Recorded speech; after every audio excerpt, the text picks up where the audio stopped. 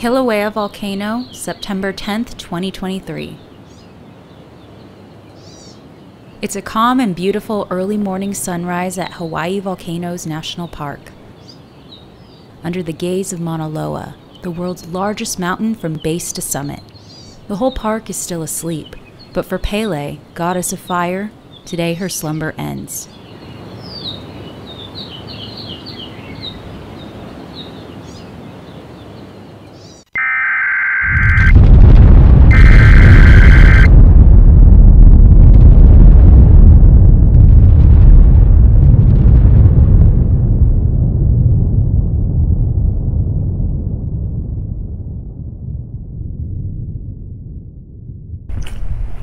We were eating our snacks at the trailhead in the car and we felt a couple earthquakes, and now as we're walking out here to the rim, there's been a huge explosion from the Halema'uma'u crater at Kilauea, and a ton of fog and gas has just been released.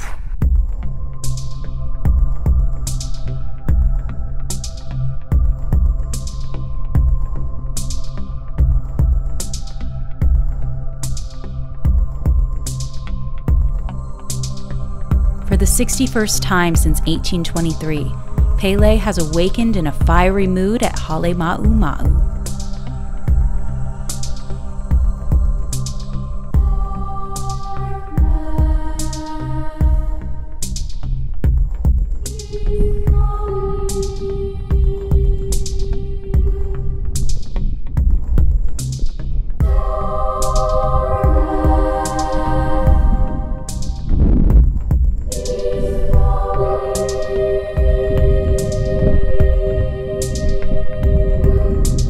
Known for her passion, jealousy, and power, the goddess of volcanoes is one of the most famous and feared deities of ancient Polynesian mythology.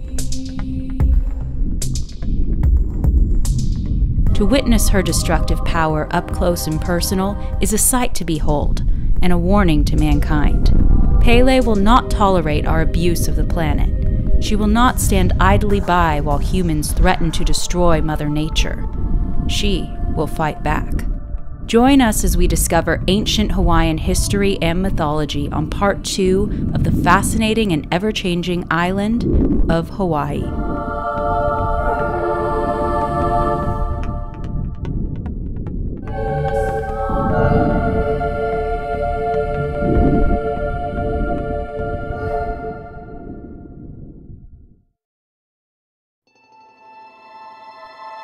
The Big Island, famous for its black sand beaches, misty rainforests, and fiery volcanoes, as well as its ancient culture.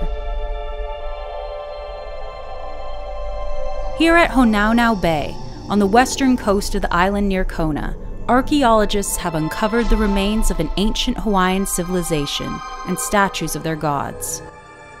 There are many deities in the Polynesian traditions, but the 4 elder gods of Hawaiian legend are Kane, god of light, chief, and the creator; Ku, god of war, canoes, and fishing; Kanaloa, god of the ocean, wind, and the dead; and Lono, god of agriculture, fertility, and rain.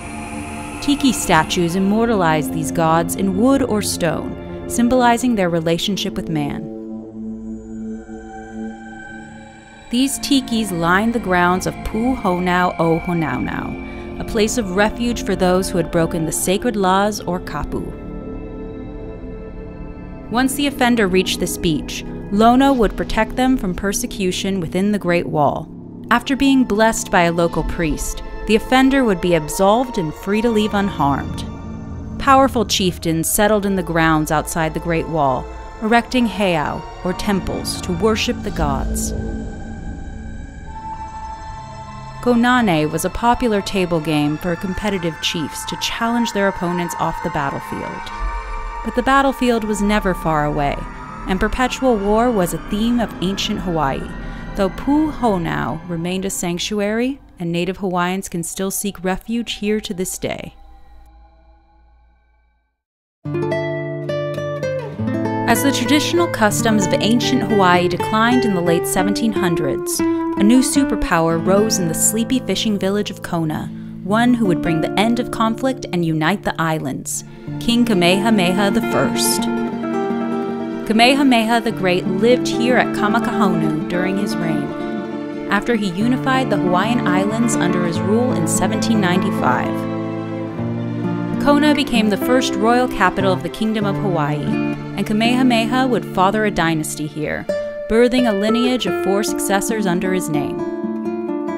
Though the Kamakahonu from Kamehameha's rule was lost to time, these replicas were accurately reconstructed in the 1970s.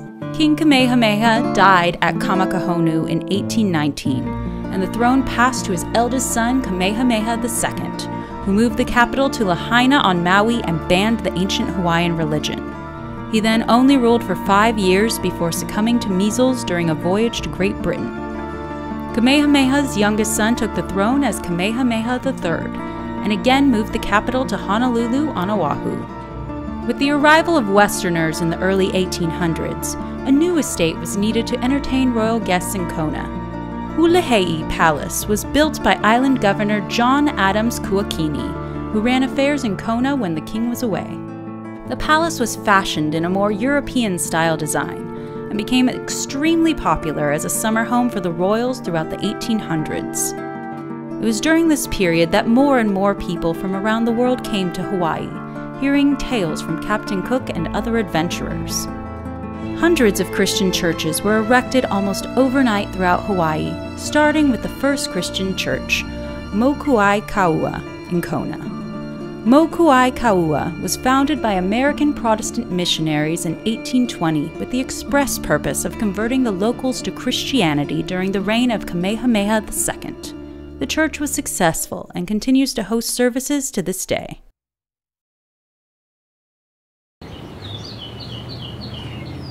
It's the first morning in Hawaii volcanoes. We're hiking down the trails here through the jungle.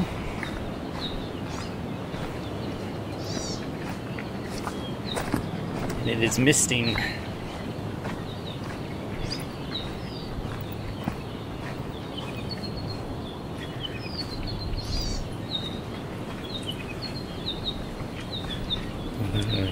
This is cool.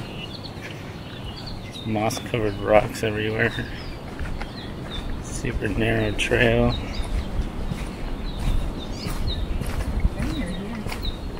We are approaching the caldera.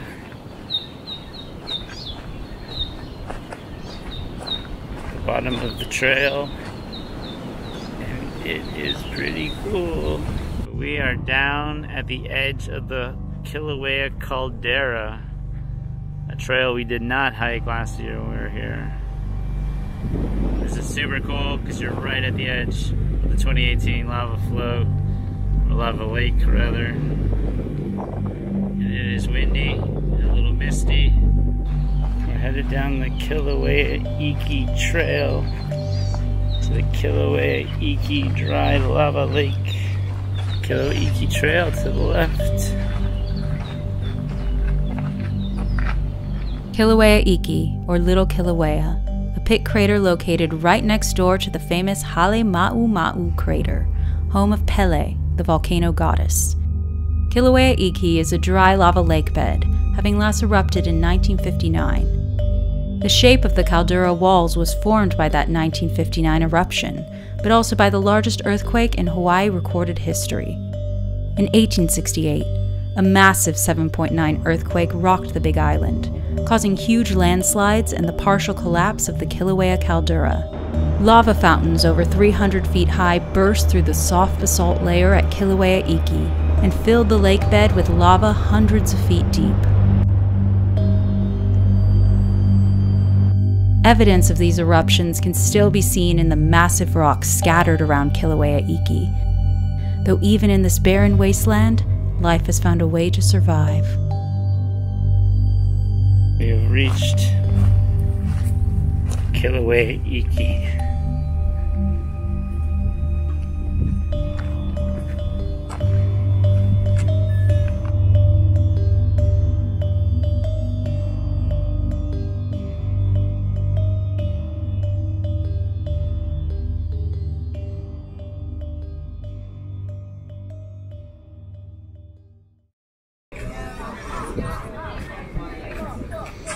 Getting on the submarine to go to the bottom of the ocean.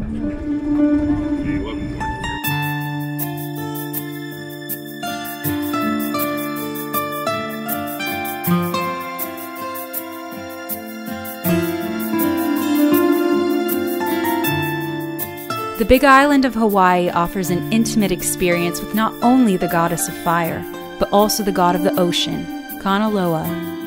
Merely half a mile off the coast of Kona, brave travelers can venture into the underwater world of Kīlauea. No matter what you seek, cheap thrills, unique wildlife, maybe even sunken treasure, Kīlauea promises to welcome you with open arms and guide you through his domain. Now prepare for your journey to the bottom of the sea, descending 100 feet down in a submersible. And ready yourself for the adventure of a lifetime.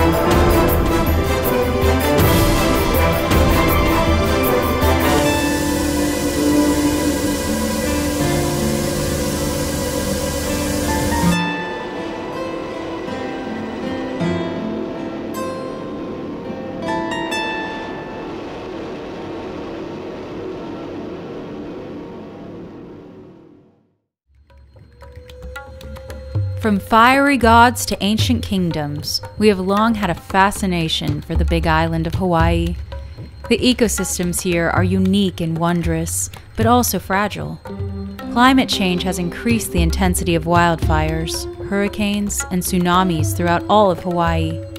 Only we can protect these islands, so future generations can enjoy the history and culture of Hawaii, just as those who came before us.